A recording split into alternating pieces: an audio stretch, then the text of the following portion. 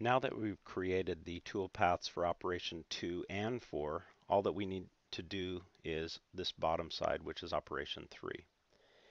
Operation 3 doesn't have any drilling, but it does have some different contours. So it's going to be a little bit different. But I am going to duplicate operation 2 and 4 to save me a little time on the setup. So right click here, duplicate.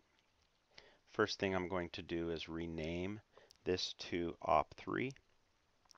Then the next thing I'm going to do is delete the drilling operation because we're not drilling on that. I do need to go to the setup and ensure that we have the correct origin, which is this corner right here. So I double click here on op3. Under model box point, I'm going to click model point here and select that corner as our origin. But the axes are not correct, so I need to select Z-axis. The Z-axis is perpendicular to this face, and it still has the correct X-axis along this edge. So now that my work coordinate system is set up, I'm just going to hit OK. I'm going to just orient the part here so I can see it a little bit better. And the next thing that we're going to do is look at the contours here. We have this edge here that we need to cut out, and also this edge here, and then these two access holes. We're going to do them in different operations. So first thing I'm going to do is double click on the old contour and go to the geometry and delete that geometry. Then let's start on these outside contours here. So the first thing I'm going to do is select this edge, and this is a little bit tricky because I don't want to be cutting along this back edge here or the front face here, just along the side. So I'm going to click once, click again, click this button here, which is representative of an open contour, and I'm going to slowly work my way around along this edge. It helps me if I zoom in, and just take your time because if you mess up you have to start over again. So I get to that point and I hit the check mark. Then I'm going to go over to here and do the same thing. Click once, click again, hit open contour, and continue around.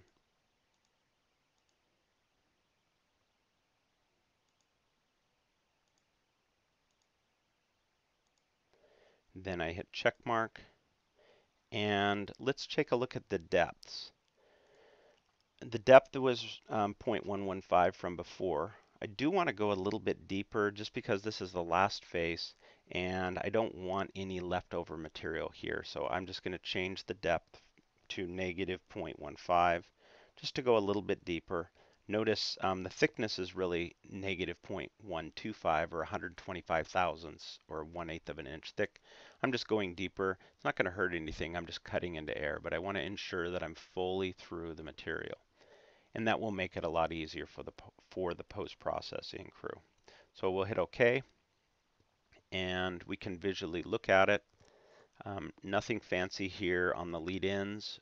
We just basically are starting, in fact, over here. You can see the start arrow.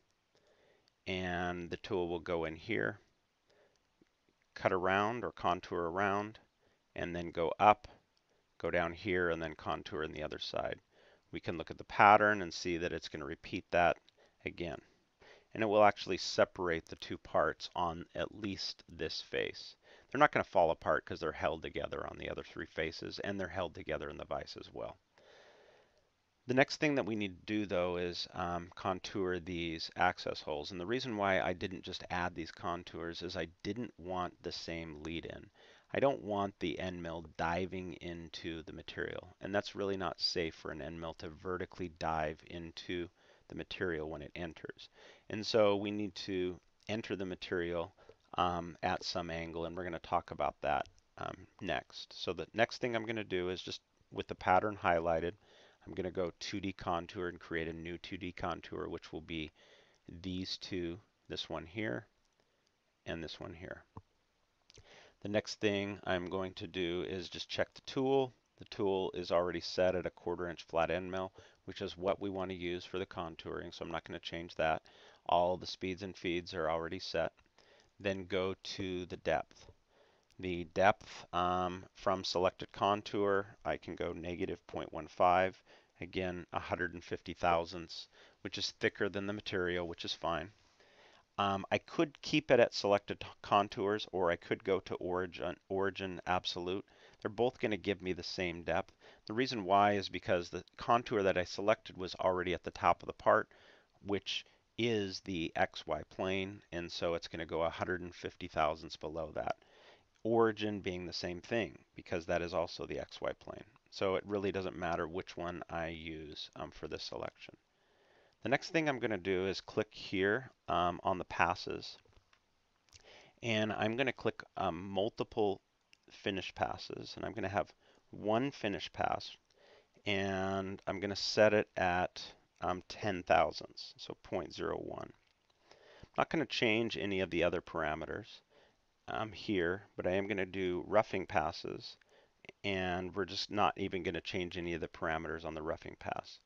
What a finish pass does, basically, you can have finish passes on different depths or finish passes along the width of the actual contour.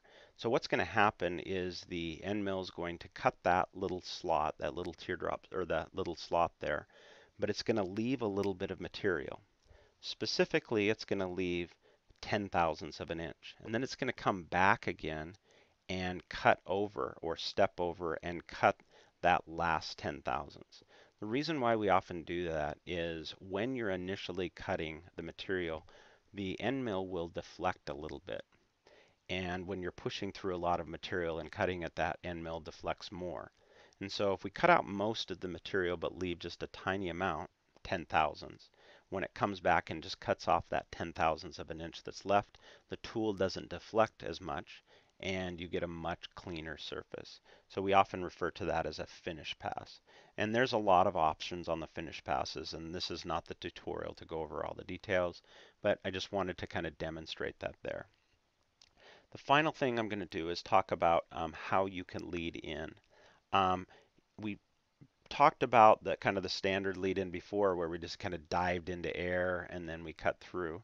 And what I'd like to do is use a curved lead in. I'm just going to use the default, and you'll be able to see what this is. Basically, it has a lead in radius of 25 thousandths with a lead in sweep angle of 90 degrees, and then the linear lead in distance of 25 thousandths.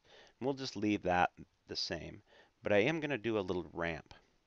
And this is kind of like a helical ramp entry, and you'll see this in a moment. And basically, it's going to start above the material. Currently, it's at 10 thousandths or 100 thousandths above, and it's going to kind of go around in the air and slowly work its way down at a 2-degree angle as it enters into the material. We'll just keep that as a default. The one thing I'm going to do is just change this to half the depth, because I don't want to wait so long at the machine. I don't want it to wait, start at 100 thousandths above and work its way down. Let's start at 50 thousandths above. To help visualize this, and I think it'll make a lot more sense if we just look at the actual simulation. So let's go OK and take a look at what the tool path is going to actually look like. So you can see that the tool is going to dive in here, and it has our little lead in. But this is still in the air, and you can see that it's in the air if we have this view here. So we're above the part, specifically at 50 thousandths above the part. So we have our little lead in, we have the lead in radius that we talked about before, and then we have this helical entry as it ramps in. And it kind of winds its way down until it eventually enters into the material at that 2-degree angle that we talked about. And so it's winding its way down through the material until it gets to the final depth, which is 150 thousandths. And then it cuts around. But if you look at the very bottom, that's where the color changes here to blue. You can see that there are two different curves, because one is the roughing pass, which leaves a little bit of material. Specifically, we set it at 10 thousandths of an inch. And then the second is the finishing pass, where it comes back and cleans that up. So if we look here, we can see it a little bit better, and we should be good. So what I'm going to do is hit the operation 3, and we can simulate and hit play. We can see that it does the cutouts, and then it actually does the access holes here. One thing I might want to do is do the access holes before I do the cutouts, and that's an easy fix. So what I'm going to do with that is go close here and just drag this toolpath above this one. So basically it will do the access holes first, and then it will contour out the edge. We're done.